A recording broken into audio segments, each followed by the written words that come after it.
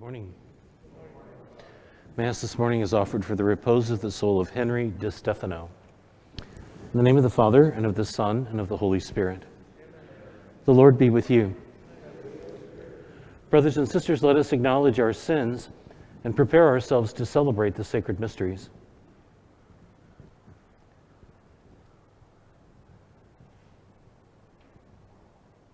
You were sent to heal the contrite of heart. Lord, have mercy. You came to call all sinners. Christ, have mercy. You are seated at the right hand of the Father to intercede for us. Lord, have mercy. May Almighty God have mercy on us, forgive us our sins, and bring us to everlasting life.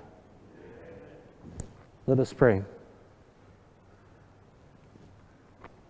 Grant, Almighty God, that the coming solemnity of your Son may bestow healing upon us in this present life and bring us the rewards of life eternal. Through our Lord Jesus Christ, your Son, who lives and reigns with you in the unity of the Holy Spirit, one God, forever and ever.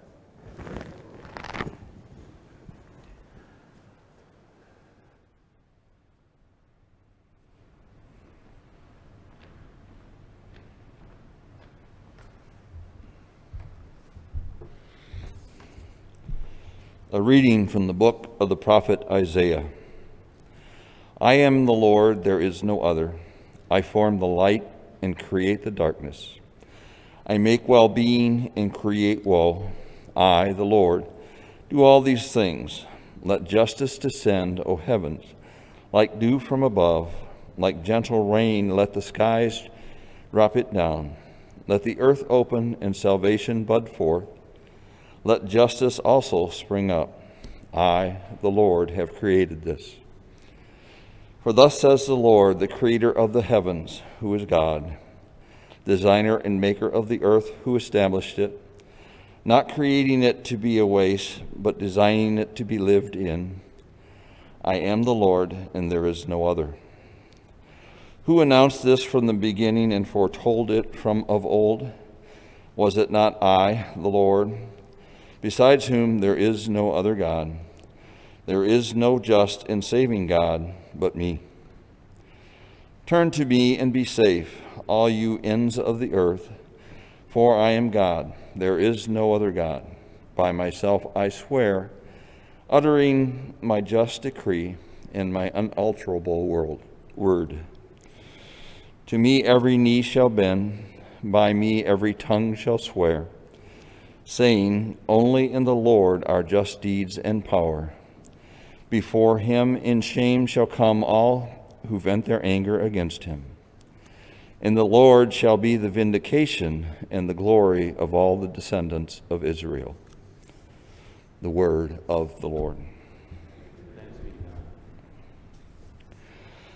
Let the clouds rain down the just one, and the earth bring forth a Savior. Let the clouds rain down the just one, and the earth bring forth a Savior. I will hear what God proclaims, the Lord, for he proclaims peace to his people. Near indeed is his salvation to those who fear him, glory dwelling in our land. Let the clouds rain down the just one. Kindness and truth shall meet. Justice and peace shall kiss. Truth shall spring out of the earth, and justice shall look down from heaven. Let the clouds rain down the just one, and the earth bring forth a Savior. The Lord himself will give his benefits. Our land shall yield its increase. Justice shall walk before him, and salvation along the way of his steps. Let the clouds rain down the just one, and the earth bring forth a Savior.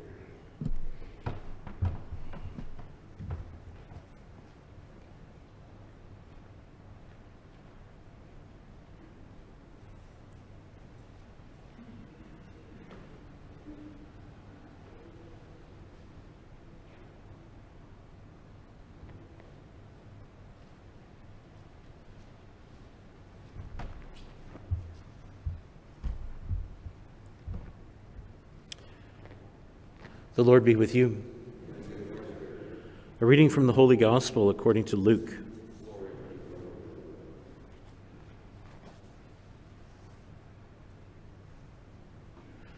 At that time, Jesus summoned two of his disciples and sent them.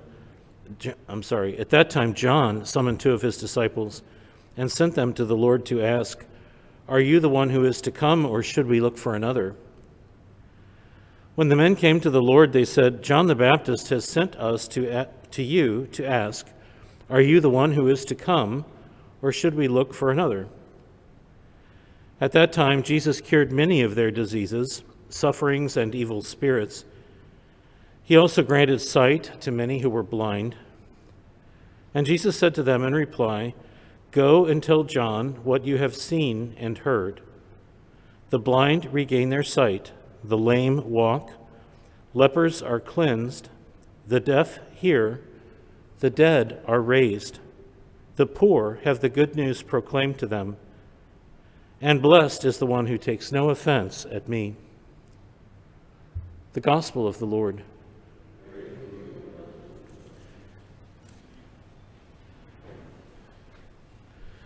So I think in our proximate preparation for the celebration of Christmas, for the coming of our Savior, we're challenged today to somehow reconcile the two realities that we know about God. The most familiar, and the one that we probably meditate on the most, is Jesus, the Son of God, who has come. And as he says to the disciples of John the Baptist today, he is the fulfillment, because the prophecies all said that when the Messiah came, all of these things would come to pass with regard to the blind, the lame, those who are sick, those who are deaf, those who are poor, that they will be fulfilled, this fulfillment promise. We recognize that right away in Jesus because he's visible, correct? But the other side of that we need to reconcile with, I think, is the one that is unseen, the reality of God, who is completely other than we are. So in the first reading today in Isaiah, the Lord is kind of defining who he is, isn't he? "I am the Lord, there is no other. I form the light, I create the darkness. I make well-being and create woe." The Creator who is God, the designer, the maker of the earth, not creating it to be a waste, but to be lived in. It's this other aspect of God who is completely unapproachable, completely unknown to us in a certain sense, because he is before all else that is. He is the one by whom all of this is made.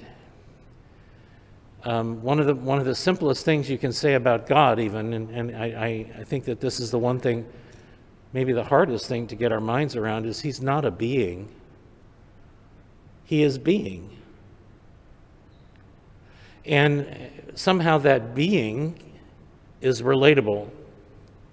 So that being is a person, but in a certain sense, not like any other person that we've ever known, certainly completely other than we are. And if we could sit in this meditation for a little while and think about what this actually means to us, we would recognize that this reality of being itself, the ground of all existence, God, has decided to make a friend out of you. He's decided to stoop down and become you. It's unimaginable, really. If you try to reconcile the two in your mind, you recognize that it is the definition of mercy. It is the definition of complete love, which is what we're preparing to celebrate, isn't it, at Christmas? This idea that what is really not possible, certainly from our perspective, is what God wills. And he is coming. We are about to receive him. We are about to receive being itself. We are about to discover what it means to be in relationship with someone, because God is a person. Jesus is a person. Have a relationship with someone that is completely not in our control. We can't tell Jesus what to do. We can't We can't determine what the outcome of this is. All we can do is enter into it with faith and decide that we will receive him when he comes. It's astounding, isn't it, to think about that this way, that the unapproachable creator of light and all that we know in existence has done all of this for a purpose, and that purpose is to be with us.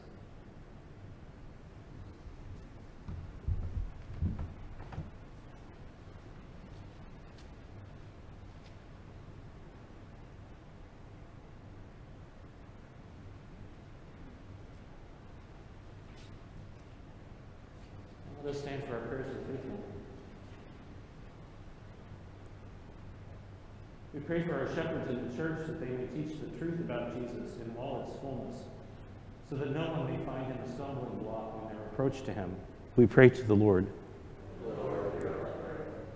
That those in a position of power and influence in the world, that they may act in kindness and truth, so that justice and peace may prevail.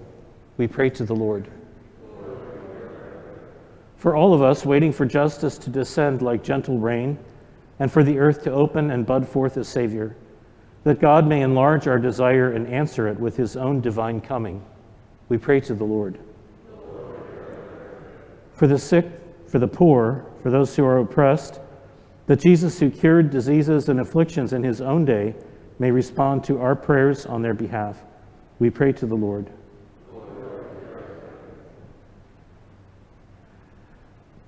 That God, during these Advent days, may welcome into his kingdom our loved ones who have gone before us marked with the sign of faith. We pray to the Lord. And for all those intentions we now hold in the silence of our hearts.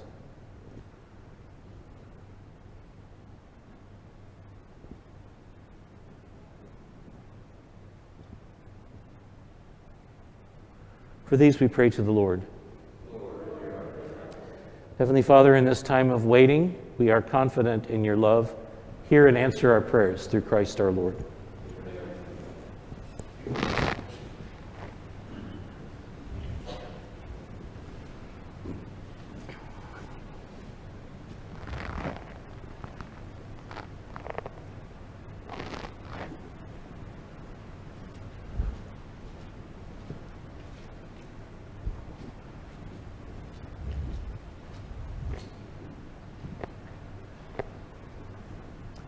Blessed are you, Lord, God of all creation, for through your goodness we have received the bread we offer you.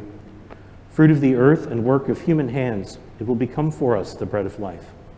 Blessed be God forever.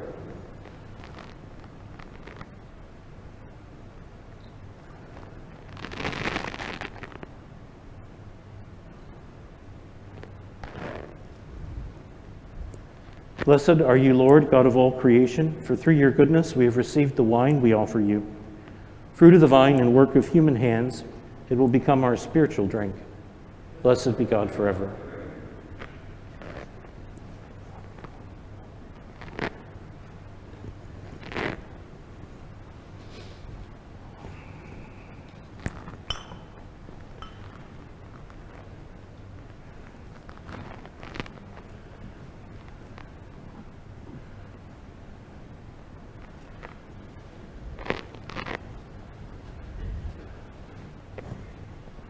Let us pray, brothers and sisters, that my sacrifice and yours may be acceptable to God, the Almighty Father.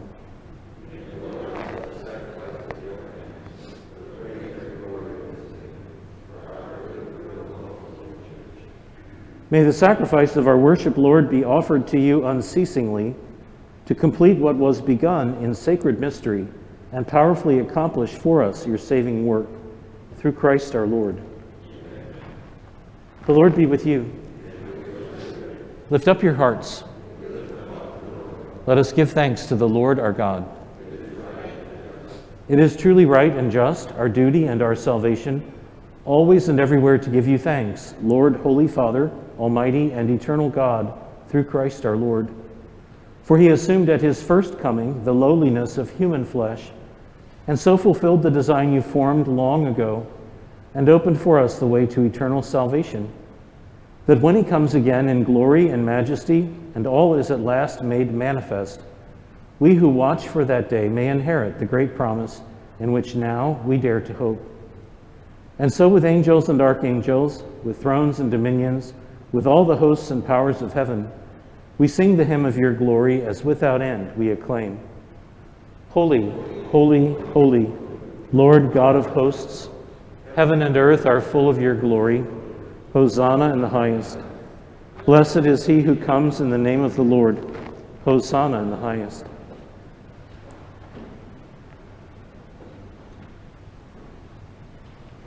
You are indeed holy, O Lord, the fount of all holiness. Make holy, therefore, these gifts by sending down your Spirit upon them like the dewfall, so that they may become for us the body and blood of our Lord Jesus Christ. At the time he was betrayed and entered willingly into his passion, he took bread, and giving thanks, broke it, and gave it to his disciples, saying, "Take this, all of you, and eat of it, for this is my body, which will be given up for you."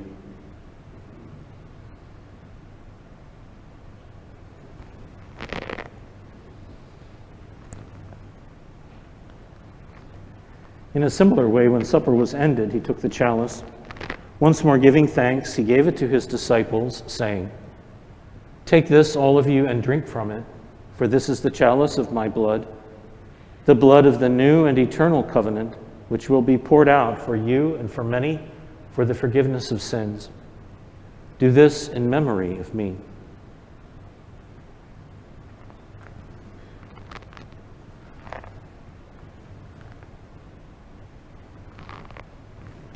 The mystery of faith.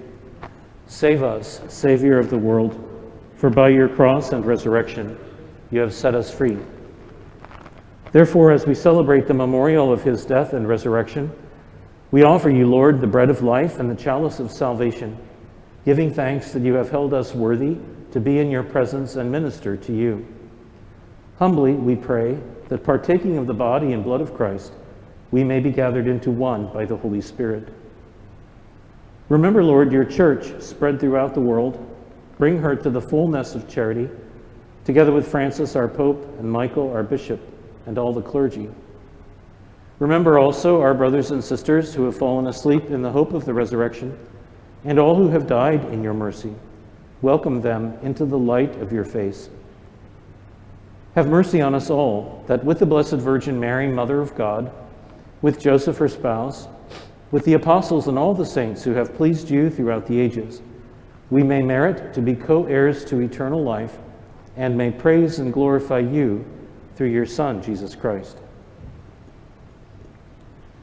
Through him and with him and in him, O God, Almighty Father, in the unity of the Holy Spirit, all glory and honor is yours forever and ever.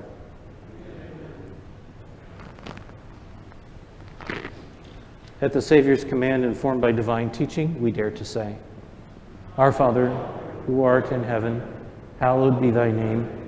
Thy kingdom come, thy will be done, on earth as it is in heaven. Give us this day our daily bread, and forgive us our trespasses, as we forgive those who trespass against us. And lead us not into temptation, but deliver us from evil. Deliver us, Lord, from every evil. Graciously grant peace in our days, that by the help of your mercy we may be always free from sin and safe from all distress, as we await the blessed hope, the coming of our Savior, Jesus Christ. For the kingdom, the power, and the glory are yours, now and forever. Lord Jesus Christ, who said to your apostles, "Peace I leave you, my peace I give you," look not on our sins, but on the faith of your church, and graciously grant her peace and unity in accordance with your will, who live and reign forever and ever. Amen. The peace of the Lord be with you always.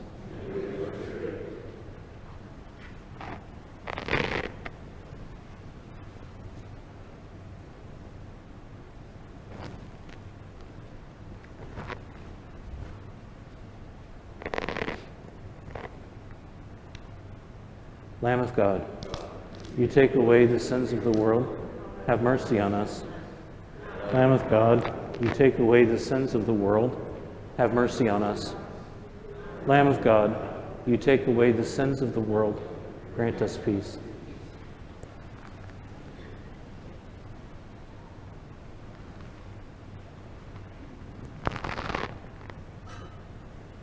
Behold the Lamb of God, behold him who takes away the sins of the world. Blessed are those called to the supper of the Lamb. Lord, I am not worthy that you should enter under my roof, but only say the word, and my soul shall be healed.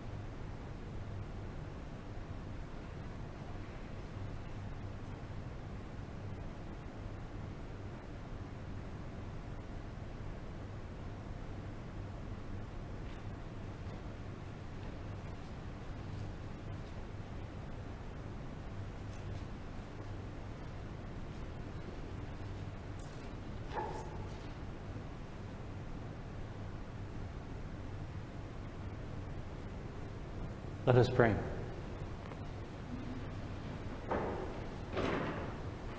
We implore your mercy, Lord, that this divine sustenance may cleanse us of our faults and prepare us for the coming feasts. Through Christ our Lord. Amen. The Lord be with you. May Almighty God bless you, the Father, and the Son, and the Holy Spirit. Amen. Our Mass is ended. Let us go in peace.